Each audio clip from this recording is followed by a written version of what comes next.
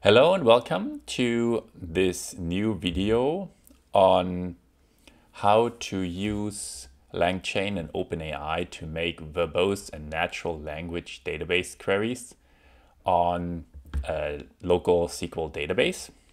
And this is what I'm going to show here. So we're going to import a few dependencies. So pandas is simply for handling the data. LangChain is what we're using to operate with large language models and also OpenAI.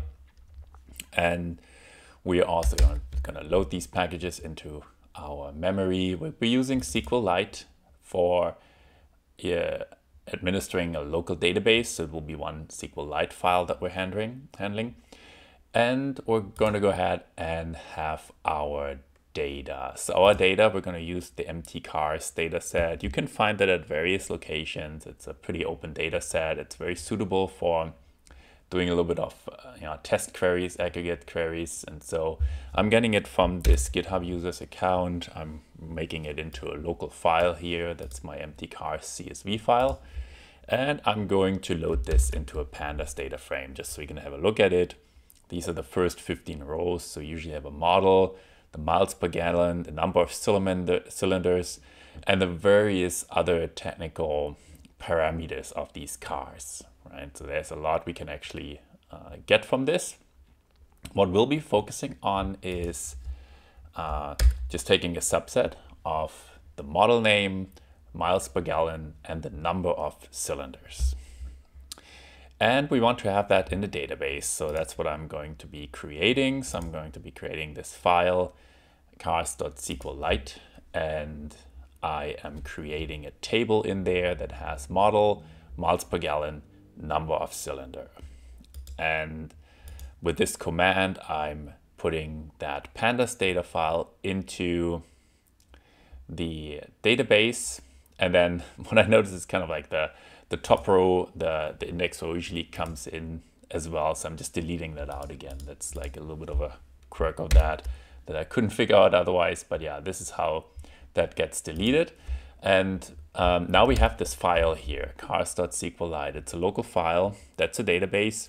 And I wrote this little function here just to query it. So what this does is if I have a query for my data, for example, a read query, I can pass it on here, it will execute it, and then prints out row by row. So this comes quite handy just to check a read query, and we'll just print it. So here I did give me everything from the table cars up to row 10, and it just prints me out these records, right? So the model, the miles per gallon, and the number of cylinders. Now we're getting to the part where we're connecting to OpenAI. So this is a LangChain class SQL database, and it's created from our local resource locator. So this is going to be my database object. I am then setting my OpenAI API key, which I got from openai.com. And you can get that too by creating an account from openai.com. And just note, if you actually have a paid account and you're paying money, there will be charges, right? So you can test it for free in a free account, but once you move to a paid account, every time you run that, it will cost you some money. I'm now setting up the large language model. This is the LLM here, also with OpenAI. And now I'm creating that chain, right? And it basically needs the large language model and my database that I created in the previous cells. For both equals true means it will actually tell me kind of like the logical step process of what query is needed, what is the result. And now I'm creating that chain, and with that chain, I can now run verbose queries. I want to know which model has the highest MPG, miles per gallon. So, and you'll see here what it actually does. It creates a SQL query from that, which looks correct to me, right? Select model, MPG from cars, order by MPG. This descending mean, it's ordered, but it starts with the highest first. And then just give me the first row. That's what this limit one means. And what gets out of it is the Toyota Corolla with 33.9 miles per gallon. So this is not a up-to-date data set. There are cars out there with higher efficiencies, but this model data set has that one. I'm going to run with that function that I created earlier. I'm going to run this query locally as well, just to see what comes out of it, and it's exactly that, the Toyota Corolla with 33.9 miles per gallon. Now, what is the maximum MPG by number of cylinders? So this is an aggregate query that I'm trying here, right? So it should be something like max MPG grouped by cylinder. Let's see what comes out of it.